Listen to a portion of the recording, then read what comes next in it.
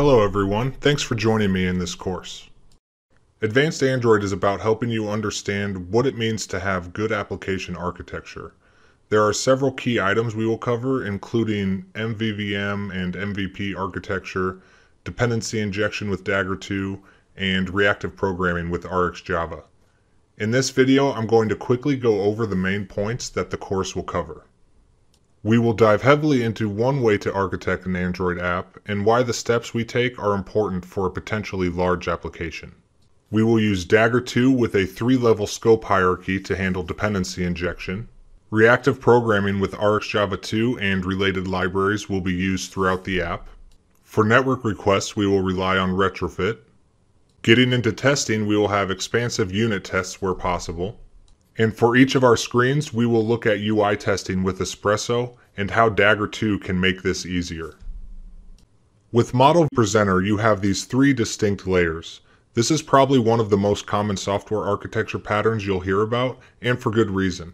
It allows a nice separation of responsibilities, making testing and maintaining your code much easier.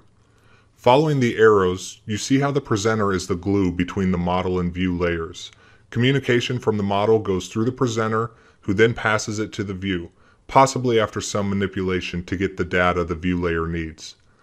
User events are passed from the view to the presenter and possibly trigger changes in the model, which can start the flow all over again. This is a perfectly suitable architecture for Android applications, though I find it has some shortcomings.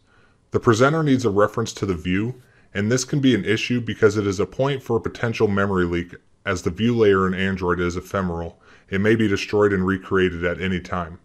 Sure, with proper logic this can be handled relatively safely, but we can do better. Taking MVP as our starting point, we add a new layer called the view model. We still retain the presenter as I feel it can serve a distinct purpose, which we'll see in the course. At first glance, this may look more complicated, but this interpretation of MVVM has many benefits. Notice there are no arrowheads on the connection between the view and the view model, and this was done on purpose to indicate that the view model has no reference to the view. Data is passed from the view model to the view using observables that the view subscribes to. In fact, no other object in this architecture has a reference to the view. This removes a potential point for memory leaks, and since data transfer to the view is reactive, we can update the view model even when the view isn't listening. Once the view subscribes to the view model, it will retrieve the latest data. The model can be updated by either the presenter or the view model. I have both of these outlined because again it comes down to what makes most sense for your use case, and this will be more clear once we get into coding. We will make heavy use of Dagger to organize our dependencies. Using scopes, we will be able to have dependencies shared at different levels, but also have specific ones for lower scopes that can be discarded when those scopes are no longer needed. This graphic shows an example of how scopes are related. Starting with our base scope, called the application scope and represented by the singleton annotation, we can build layers to provide a branching object graph of dependencies. Adding the activity scope, which has access to all dependencies provided by the application scope, is the next step. There can be multiple activities that each have their own scope and independent dependencies.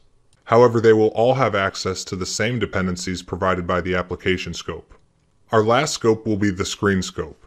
This is built on top of the activity scope and just like before can define its own dependencies but also have access to all the dependencies provided by the application scope and the activity scope which it's built on top of. This method of dependency management is very powerful, and while it may seem difficult to grasp at first, I'm confident once you understand how these object graphs of dependencies are built, you'll have a much easier time managing a large application.